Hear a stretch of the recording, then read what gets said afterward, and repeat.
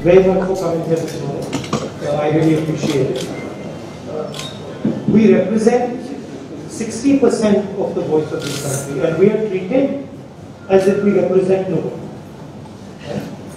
When the government shuts us up in Parliament, humiliates us, they are not just humiliating us as members of Parliament, they are humiliating and shutting up the voice of the people of India and the majority of the voice of the people.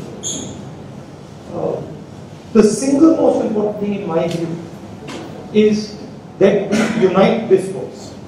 The more this voice unites, the more powerful this voice will become and the more difficult it will become for the BJP to suppress it and the RSS to suppress each other. But I think it is important that now we start to come up with the principles of the foundation of this unity. Finally, Khargeji mentioned something which is, I don't know if many of you would like to do it or not, and it's completely up to you.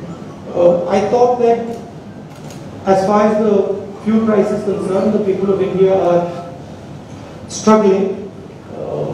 They are struggling with the amount of money they have to pay for their cars. So I thought symbolically, if we go from here to Parliament on cycles, it would have an interesting impact. It would have a media impact as well, and people would see that the opposition feels the pain of the fuel prices. That's it. Anybody who, of course, many people won't be able to do it. They'll be uncomfortable, but only people who are comfortable riding the cycle, we arrange the cycle to it. So thank you very much.